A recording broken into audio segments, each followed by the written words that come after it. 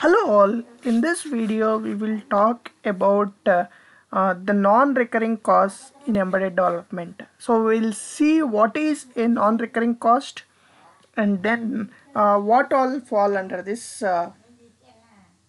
non-recurring costs. So one-time costs to produce a unit are called non-recurring costs. So example, let us assume the board you see on the left, which is a Raspberry Pi initial version, right? So to produce this unit, this is a unit, right? So to produce this unit, there will be some costs which are associated, and they'll be only used, they'll cost only once. Example, if you produce 10 boards of such Raspberry Pi, while you purchase material or you manufacture a board, these you have to do for all the 10 items, right?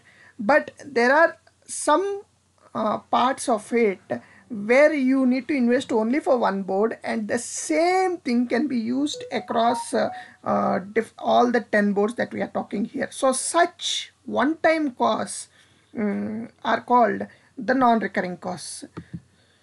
Example, let us talk about some of the examples. Example, the stencil which is developed, right?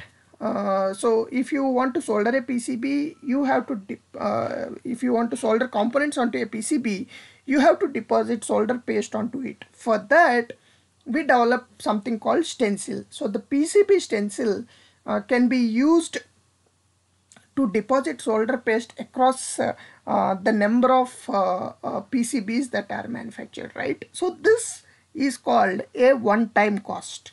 Okay, that means the same stencil is used across PCBs, but you have to invest only on one stencil there.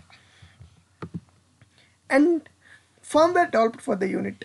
So example, if you have developed a firmware for this specific unit, the same firmware can be used across different boards, right?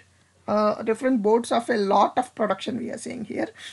So what happens is once the firmware is developed, tested and developed, it is common across boards and you recover this cost over a period of time, right? So these are all one-time costs.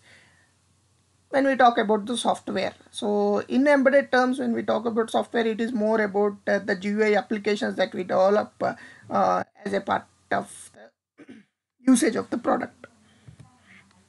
And then amount spent on purchasing equipment. So if you want to test a particular board and if you are investing on the equipment for your lab, so that also falls under non-recurring costs. So generally the costs associated we divide into recurring as well as non-recurring costs. So recurring costs are those we are talking here. Non-recurring costs are what we have talked here. There are recurring costs. So one example we told, right, while we are doing if you want to produce 10 boards, so we have to manufacture 10 bare PCBs and also purchase components for all the 10 boards. So these are all recurring costs. So if you want to do something, you have to invest again. Hope we made it clear. Thanks for watching the video.